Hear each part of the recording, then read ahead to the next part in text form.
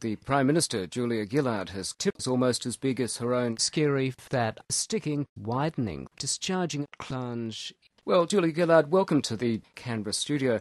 Now, what's the best energy drinks and alcohol? Is it from China? And what's happened to balloons? Where are they at? Year after year, decade after decade, it's bringing together people from all walks of life. Yes, it's new. Yes, it's different. Yesterday morning, yes to people coming into that hall wondering what was going to happen next. What's happening here? What are the teachers doing? What's the principal doing? What are the parents doing? Yes to people bouncing off each other. Yes, Prime Minister. Yes, we now recognise that people from all walks of life talking about the people from all walks of life talking about the best people from all walks of life. And we had a doctor in our session stimulating, the organ that grows. The dig? Yes, sometimes, with a bit of passion, sometimes with a bit of disgust. And it actually gave people really good funking. Julia Gillard, how big is this cock compared to the quality meats at Turramurra in Sydney's north? Is it really over 17 feet?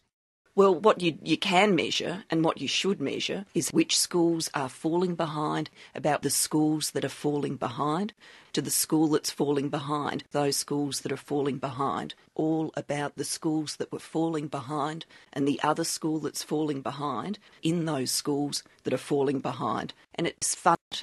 What's not smart is having children with disabilities underperforming ships. The opposition leader, Brendan Nelson, calls the whole affair a schmozzle.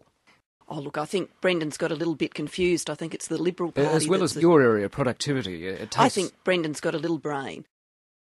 I think out there in the community, there's no way a parent today can compare like schools with like schools and to compare like schools with like schools.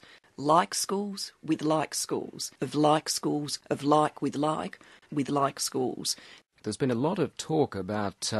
do you really have the funds to make a joint? 2020 is about a vision for the nation's future. The 2020 summit is in the years to come and in the years 2020 to 2020, in 12 years' time. Prime Minister, who's running this town? 2020. Prime Minister, thank you very much. Thank you. Cut. Thank you. Prime Minister Julia Gillard. 2020.